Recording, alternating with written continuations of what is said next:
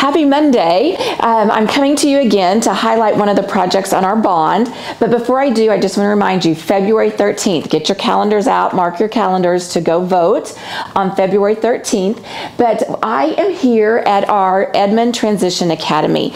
This is our makeshift academy that we had to quickly get in place for our exceptional students that stay with us by law till they're 22. They have finished their high school credits, but they are working on independent life skills.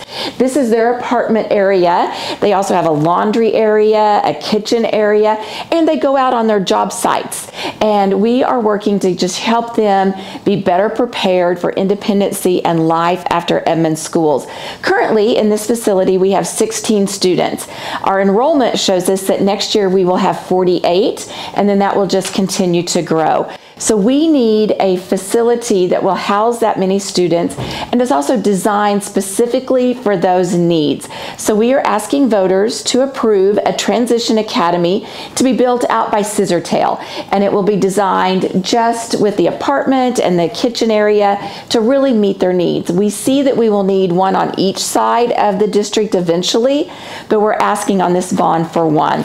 So just a few reminders. Don't forget, it does take a 60% supermajority to pass.